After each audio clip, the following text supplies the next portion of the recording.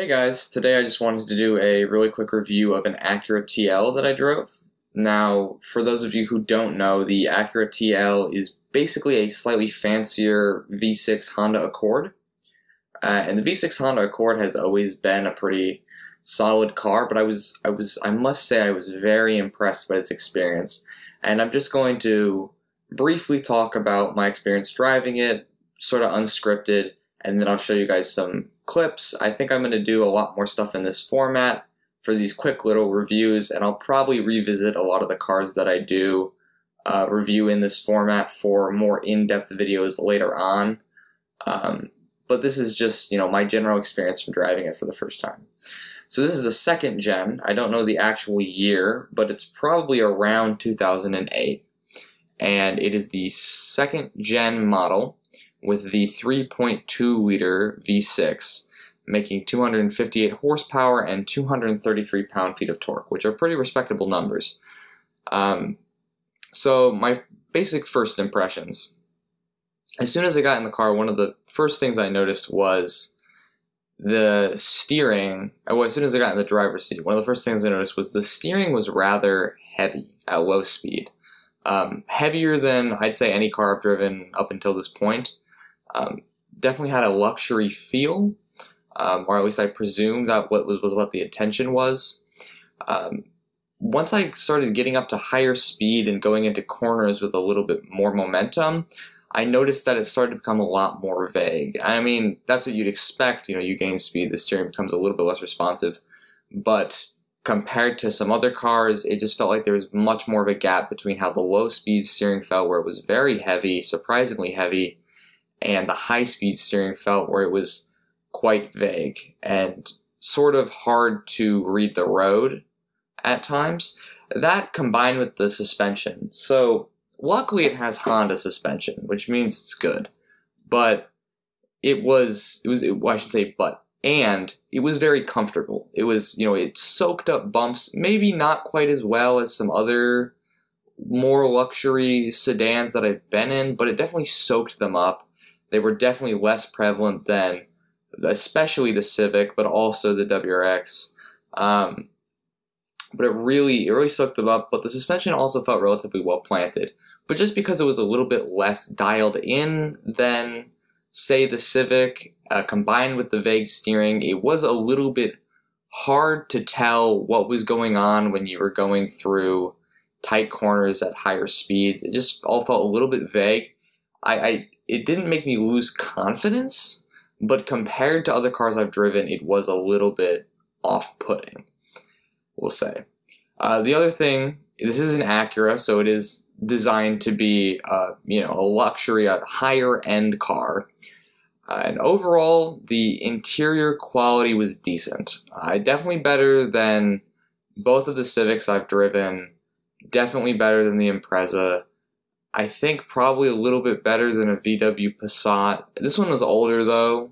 As I said, it is a little bit of an older model, and it did have some wear. The dash was a little cracked, but the materials were relatively nice. It was all pretty solid plastics. I can imagine it being new, being a quite nice interior, quite comfortable place to be.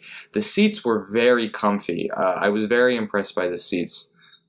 They didn't have a whole lot of bolstering, but they had enough, and they felt very good. It was one of the first cars where I've really felt like, well, I could lounge in this. Like I could really road trip this thing and not have any issues.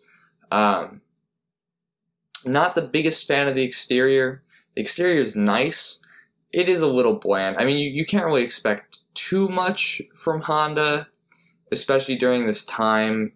I did really like the headlight design is good, and the general body lines are fine. I also like the hood. The hood had sort of this V-type thing where it wasn't, the bonnet didn't quite cover the entire top, well, I guess the hood.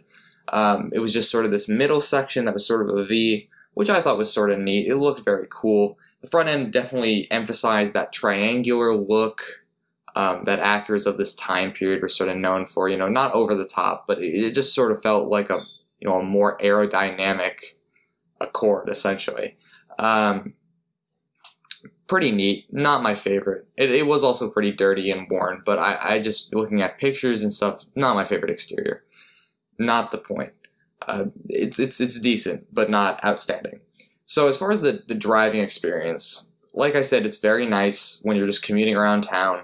The suspension is comfy, the brakes feel very linear and good, the accelerator is good, the engine is responsive, it does what you want it to do, it'll get you around very easily, makes pretty solid fuel economy as well.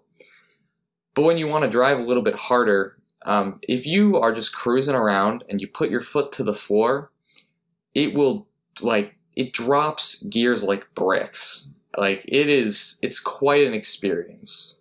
I'm sure it's not the most aggressive automatic on the planet, but out of all the automatics I've driven, it's pretty aggressive. It'll usually dump like 2 to 3 gears when you mash the throttle. There'll be like a second of lag. There's a brief period of lag, which you expect from an automatic, and then all of a sudden you just get this wave of torque, and it feels really nice. It is a little bit jarring, especially for me, since I'm used to the immediacy of a manual. You know, I just pop down a gear or two and I'm in the power band.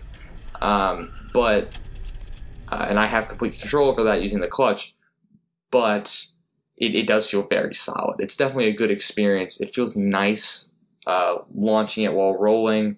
It's just very solid. A little bit jarring, but in a good way, which I quite enjoyed. It's definitely a fast car.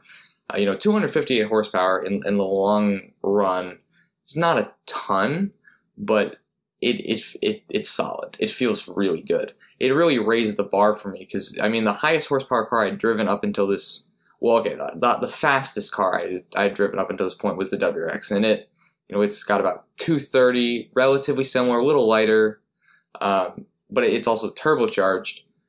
But this thing just, I mean, it's definitely faster than the WRX, I'll say that. At least from a roll, it's definitely faster. It feels really solid.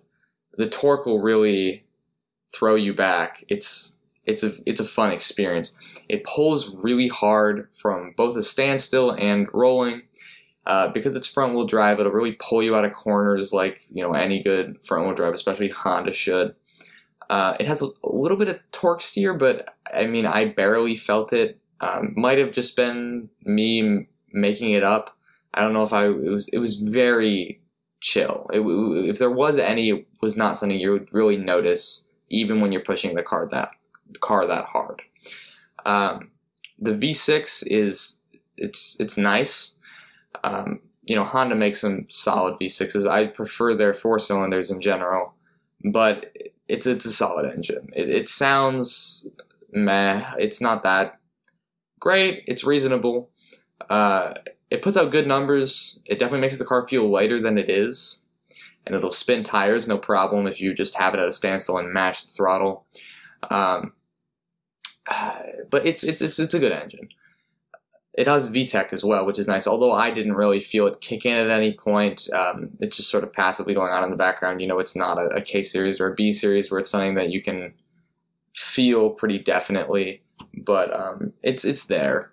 So that's sort of nice, helping you out for fuel economy and whatnot. What else? The manual mode. So it's an automatic with a manual mode. Slide the shifter over, you have the sequential. It's a gimmick, like all of those are for the most part, but it is pretty responsive. I've driven a Mini Cooper before, and compared to that one's manual mode, this Acura is much more responsive. You want it to drop a gear, it'll drop a gear. I mean, a little bit of lag. The change ups are very fast. Upshifts are almost immediate, from what I can tell. It's very solid in that respect. It'll hold gears for you, so you can take it all the way up to red line, and it'll stay in whatever gear you're in. I don't believe that it shifts down to first at stop signs, although I could be wrong about that. I wasn't really paying super close attention at that point, but it definitely changes up very fast. Downshifts can be a little bit jarring, but I think that's mostly just because I wasn't, I'm used to having a clutch and having that precision, being able to rev match it and, let the clutch bite at my leisure versus this thing where if I want to downshift and get some engine braking, it's sort of a lurch because the clutch just engages. So yeah, but it's pretty solid. It's not bad for a gimmick. It's definitely fun. It overall, the car drives well. It feels relatively tight, not quite as tight as the Civic, but also you've got that added bonus of significantly more power. It's definitely a fast car.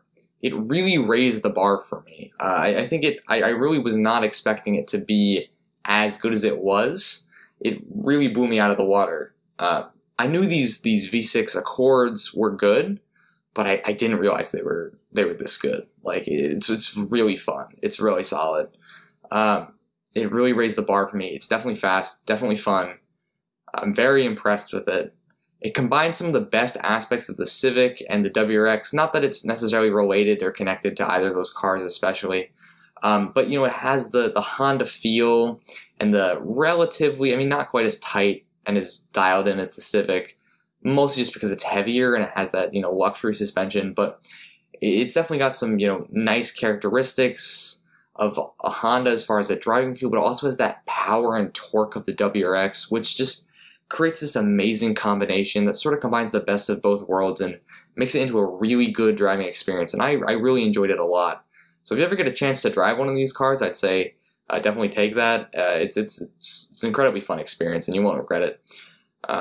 So yeah, and then I'll include some GoPro clips here at the end, and I should have some strewn about in this video. So if you enjoyed this, let me know. I should have more content coming soon. I've sort of had, you know, it's been rough putting stuff out. But I'm going to try to, I have lots of videos, lots of raw footage that is ready to be edited and distributed, so I'm going to be putting that out. It's just going to take me a little bit of time. I have to work up the motivation to really sit down and do it. So thank you guys for still being here. Thank you to all my new subscribers who have come in. I greatly appreciate it. I hope you guys are enjoying my content. I will be putting out more stuff. It'll just give me a little bit of time. And thank you so much for all the comments and all the feedback I've been receiving on all my videos. It really means a lot that I have this, and I like the fact that we're forming a little bit of a community here. It's really nice to see. So I'll be making more videos. If you guys have any ideas for videos, I'd love to take them. But I assure you, content is on the way. It's just going to be a slow trickle for a little bit. So thank you guys very much, and I hope you enjoy the remainder of this video. It's like very wonky. It's well, I presume it's hydraulic. Yeah. Oh yeah. Yeah, it feels the steering is really, I don't know if that's, I don't know why I'm so surprised by it, but I mean, compared to all other Hondas I've driven, and I'm going to be saying a lot of stuff like this, but it's mostly for me, as notes to go back to later. But the steering is really heavy for a Honda.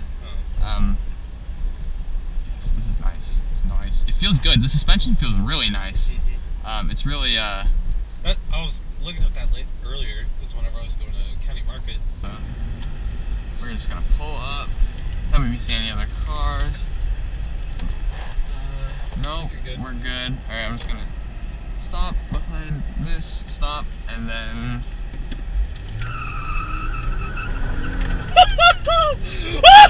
Yeah, it definitely does torque steer. Jesus Christ! Oh yeah. Oh yeah, it's got a little bit. That bitch is burning the rubber, goddamn! Yeah. It puts it down. Yeah. It puts it down hard. Wow. No, what I was talking about. Here's my gas can. Car immediately comes Yeah, over. it's gonna happen, guaranteed. Shit, fuck. Dang, yeah, that really pushes. Let's see if it holds the gears. It does. It does. It holds gears. That's impressive. Good job. You made it automatic that works. I know that's not a Condor. Downshift to second is sort of rough, but probably just because I'm at higher revs. They're all fucking dead. Oh! Dang! What? It doesn't mess around. You enjoying it?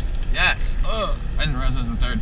Dude, I might see if I can convince Janelle to get a new car and let me have this one. This thing is sick. It does not... Why do I enjoy this so much?